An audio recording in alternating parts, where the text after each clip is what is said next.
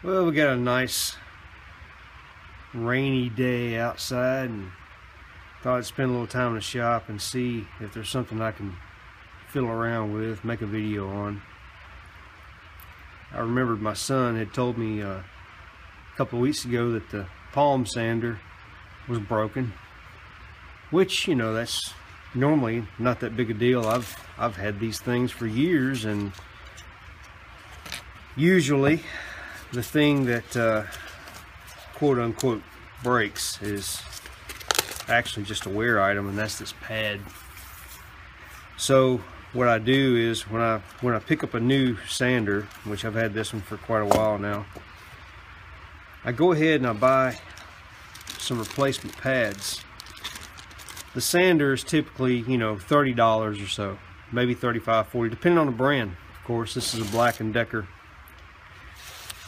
These pads can be bought for about $5 a piece, and it's usually the first thing that's going to wear out on these sanders. Very easily to replace because it is just glued on. You can see there's an adhesive back there, and I bet you that these are very generic in that this pad would fit several different brands of quarter sheet.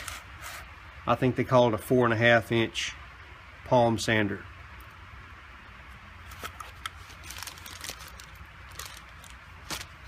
Through wear and tear, these edges wear down, get beveled, maybe get gouged, depending on what kind of work you're doing with it. If you're trying to sand on something sharp, you'll definitely gouge these out. So it's very easy to peel this stuff off, get a fresh, get something and clean that up, and then put a new pad on. But when I came out today to look at this one, it was in a little worse shape than I thought. This plastic piece here, which should be identical on the other side, is actually broken off. What happens a lot of times, if these things are turned on when they're not actually touching the object that you're trying to sand, they will overrun, vibrate too much, or whatever you want to call it, and something is liable to break. I like to put the sander on the item I'm going to sand, then turn it on, and then before I lift it up, I'm going to turn it back off. This is the kind of damage that can happen if you don't follow that advice. Okay, I'm not going to fix this one anymore. I've had it for probably 5 years now. Looking at the invoice for this pad, I bought 3 of these pads in 2011. This is 2015, and they were $5.63 a piece in 2011. This is actually a DeWalt part number, and like I said, they have to be generic in that this part number is for DeWalt, and I'm putting it on a Black & Decker, but it really wouldn't matter who made it. If it's a quarter sheet pad, which this is a quarter sheet pad, I think they call it a 4.5 inch pad, it's going to have to fit on there. That's my interpretation or thinking anyway. Okay, so anyway, what am I doing with this video? I guess one thing, I'll give these guys a plug because that's who I buy some of my replacement parts from. I'm sure you can get them from a lot of different places on the internet. They'll give you a breakdown on everything. So anyway, back to this sander. I'm like, well, you know, it's still got, now it's cold today, and for you northerners, I know it's not really cold. It's not even freezing outside, but you know what? When my extension cord won't roll up correctly, it's too cold. So the cord is still in good shape. It's not a grounded plug or anything, but it's still in good shape. I could use it on something else. So I'm at least going to get the extension cord or the cord off of this machine. So let's see what we can do about taking it apart. There's 2 obvious screws here.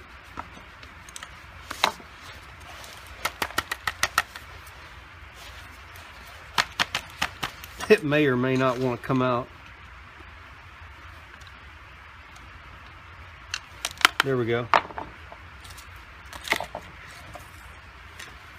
In addition to those, sometimes they'll hide fasteners behind these labels. It feels like there's one there and one there. So you can pierce that or peel it off completely. And let's hope it's the same type of fastener here. Feels like it.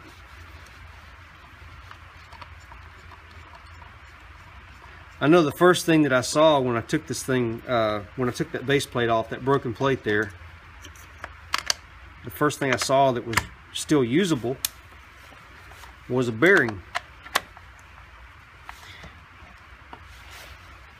Still a good bearing. It's a sealed bearing.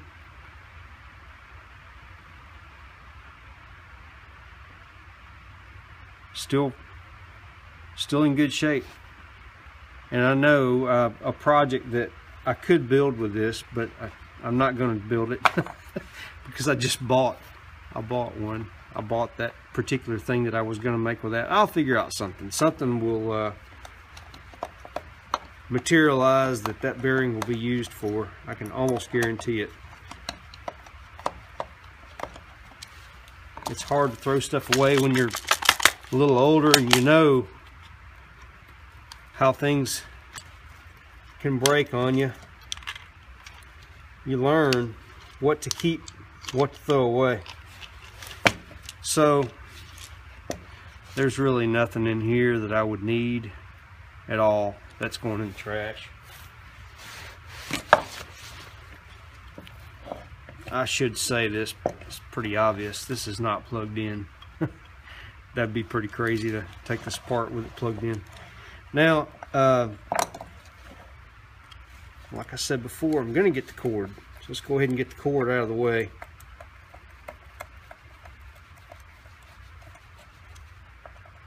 And see what else we have to deal with.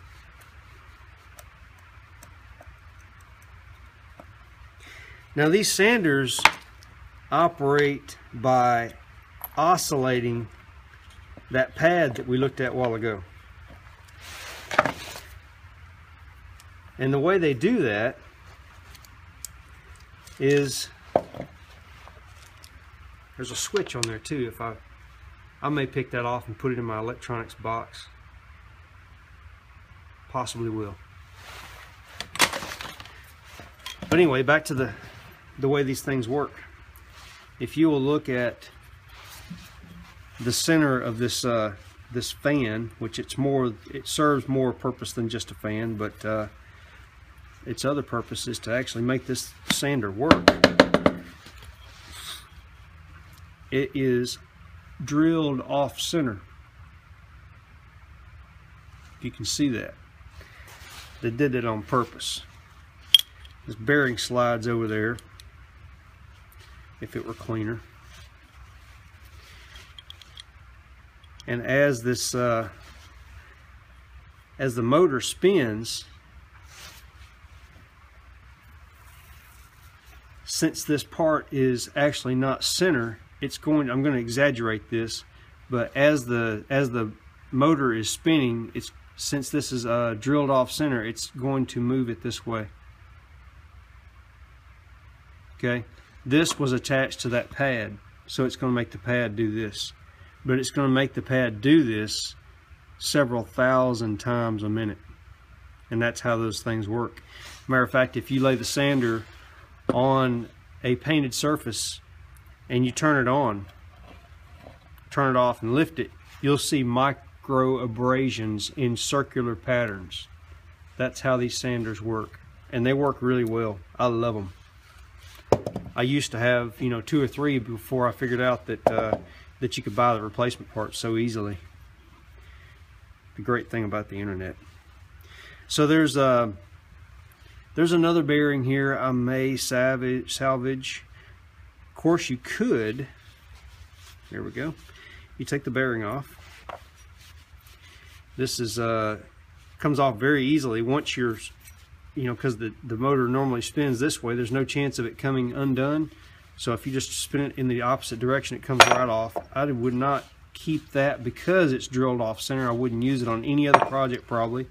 You could, thinking about it here, you could fashion a way to connect this to a container, such as, let's say, a gallon plastic bucket.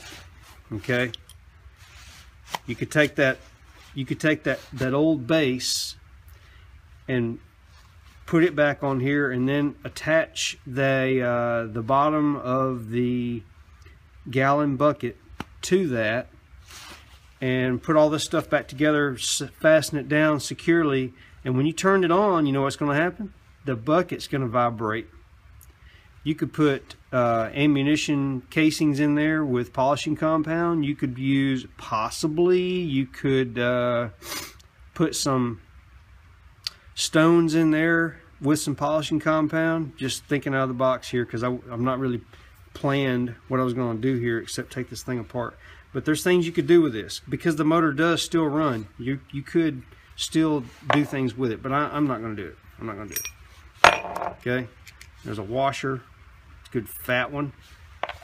You could probably press this bearing off. Now, as this sits right now, you could do other things with it, possibly, if you wanted to get into some science experiments, ways to make this work, because it normally would use a what's the word for this? Not armature, or is it?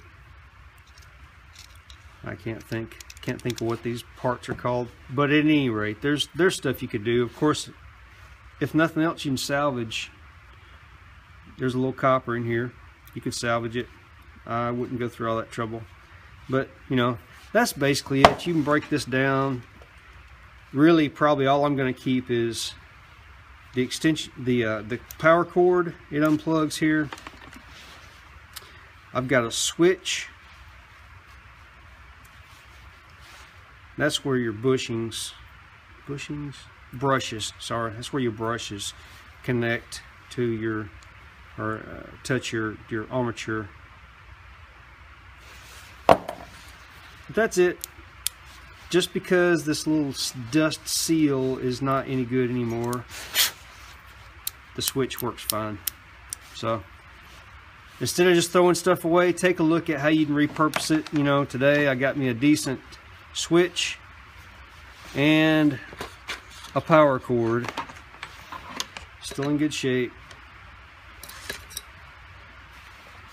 and a bearing, and I'm going to do something with that. Until next time, thanks a lot for watching.